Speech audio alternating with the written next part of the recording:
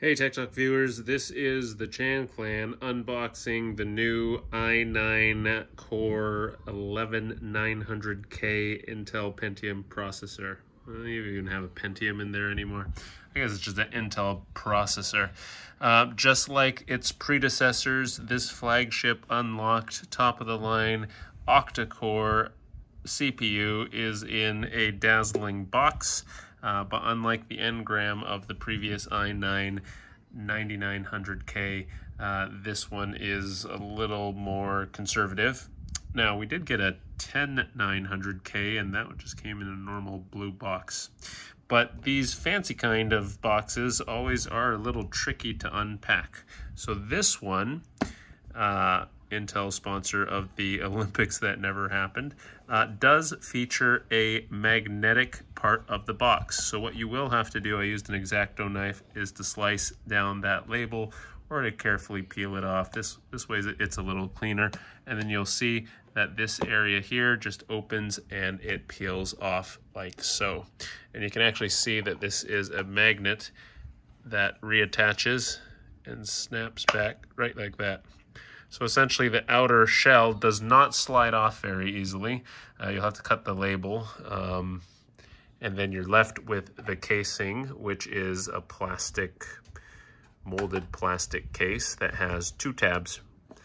And this is on the top and this is on the bottom. They're symmetrical. You push down on these tabs on the top and on the bottom. You'll be able to pop this case open. Maybe. Bottom one's kind of stuck. Who makes these packages, right?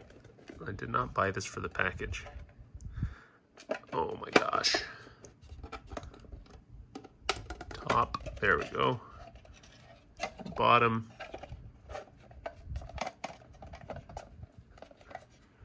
What's with this bottom one? Is that a hinge? Am I gonna snap it? Well, the bottom one doesn't really open. Anyways. Yeah, not the most intuitive packaging here. The top one does kind of hinge open. Bottom didn't really open for me, but it looks like it's molded. It's kind of like slid in there. Maybe it's just meant to open at the top. There you go. That's the plastic package, and then the actual chip is just in this paper sleeve here. So talking about this chip is the new Rocket Lake series, the back-ported 10 nanometer chip that is being still fabricated on the Intel 14 nanometer process. And this Rocket Lake series is the first to support PCI-e 4.0, but you'll need a Z590 series motherboard. So I got a ASRock, or ASRock, what did I get? I got the PG Velocita one because I wanted more USB ports.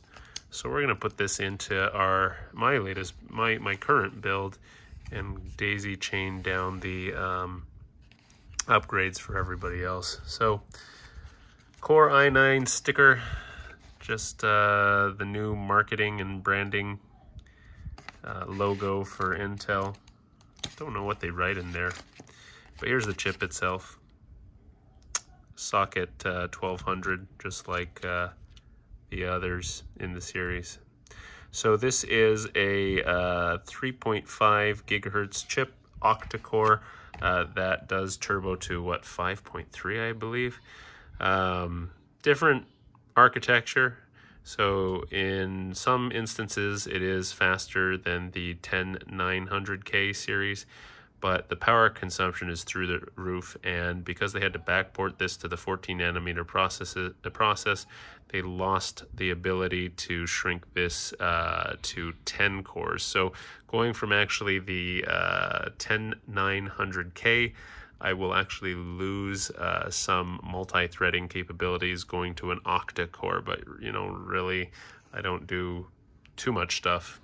Sure, I add some titles to these videos that I shoot just for fun, and we encode some video, so maybe the i9-11900K may encode a little slower because it only has 8 cores instead of 10.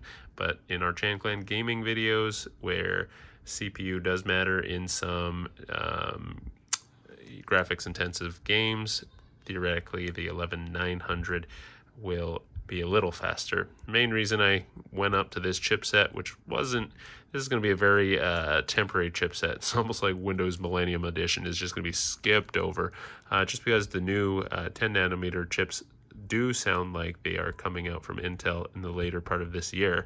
So the only advantage of getting this chipset right now is if you have a PCIe 4 device, which I do have with the Samsung 980 drive that I previously reviewed on another video, and just kind of getting the PCIe 4.0 plugged in. So that should be fun. We'll see how that goes. And anyways, this is how you unpack and unpackage the new i9-11900K top of the line Rocket Lake processor. If you're able to find this, I got this at Newegg. It's scalped up to $613 instead of $549.39 that Intel recommended. But in this day and age with microprocessor shortages, I'm no surprise that they are gouging. Anyways, like our video if it helped you figure out how to unbox this chip. Leave your comments and rail on Intel's release of this chip or praise its performance. But frankly, if you don't need this, it's probably an iterative increase in performance, marginal 14% increase in performance with very little benefit. Bang for your buck right now, I'd recommend the 10 series of chips. The 10850K is the sweet spot, especially with those discounts, bringing it down to even under 400 with the Z490 chipset motherboards. All right, thanks for watching. This is Chanclan, Tech Talk, unboxing the Intel i9-11900K new CPU.